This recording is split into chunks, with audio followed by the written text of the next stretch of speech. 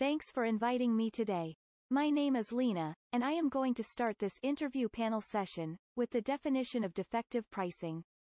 Then, I will answer one question from each of the 6 panelists. Defective pricing is any contracting action, subject to the Truth in Negotiations Act, where the negotiated contract price, including profit or fee, was increased by a significant amount, because the contractor or a subcontractor, at any tier, furnished cost or pricing data that were not complete, accurate, and current, as certified in the contractor's certificate of current cost or pricing data. When defective pricing occurs, the government is entitled to a price reduction, to eliminate any significant overpricing related to the defective data. That reduction must consider increases in both cost and profit, or fee, related to the defective data. For fixed price incentive firm target contracts, the ceiling will also be adjusted downward. In addition to a price adjustment, the government is also entitled to interest on any overpayments that resulted from the defective pricing of supplies or services accepted by the government. In the case of a contractor that knew they were submitting cost or pricing data that were incomplete, inaccurate, or not current, does the government have any other entitlements? That is a great question. Yes. In the case where a contractor knowingly submitted cost or pricing data that were incomplete, inaccurate, or not current, the government is also entitled to a penalty equal to the amount of any overpayment. The contractual vehicle for implementing TINA is the Price Reduction for Defective Certified Cost or Pricing Data Clause, and the Price Reduction for Defective Certified Cost or Pricing Data Modifications Clause. Is defective pricing fraud? Another great question. Thank you for asking. While a defective pricing claim isn't automatically a fraud claim, sometimes a defective pricing claim can rise to the level of fraud. Most defective pricing claims are the result of an accidental non-disclosure. I have heard the term good faith when folks in the office talk about defective pricing. What does this mean? In good faith, a contractor may not have known they had certain cost or pricing data, and didn't disclose it to the government. Or, the contractor may not have believed the data met the definition of cost or pricing data.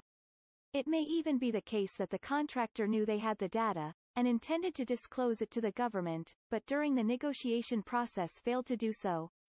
What is a knowing, non-disclosure? When a contractor willfully and deliberately chooses not to disclose cost or pricing data that is reasonably available to them, the non-disclosure may rise to a knowing non-disclosure. The knowing non-disclosure could also rise to the level of a false claim or a fraud case. A knowing non-disclosure is a much more serious violation than an accidental non-disclosure. Whereas, a defective pricing claim requires a contractual remedy, a fraud claim requires a legal remedy. Contracting officers are empowered to resolve and disposition defective pricing findings through application of contract remedies, but are not empowered to represent the government in assertions of fraud. Can you give us some examples of potential fraud indicators, please? I am glad you asked. I prepared this chart for you using the Department of Defense, Office of the Inspector General's Fraud Detection Resources. It is a good resource for you also. What should we do if we suspect fraud? First and foremost, ask for help. You can ask your supervisor, legal counsel, a fraud attorney, or even the Office of Special Investigations. There is no punishment if you don't find any fraudulent activity. In fact, we're thrilled when we don't have fraud findings, because it means that the government, and our partners in industry, are complying with the law. That's good news. It is not a contracting officer, buyer, or program manager's job to find fraud. However, we do have a regulatory responsibility to report irregularities or concerns. It is the job of our counterparts, in legal and investigative communities, to help us analyze information and determine whether fraud exists. Likewise, a contractor is required to report credible evidence of fraud, or they can be debarred. As prescribed in the FAR, Contractor Code of Business Ethics and Conduct, identifies the contractor's duty to report. Spend a few minutes familiarizing yourself with the contents of FAR Part 3. We all need to do our part to help prevent and report fraud.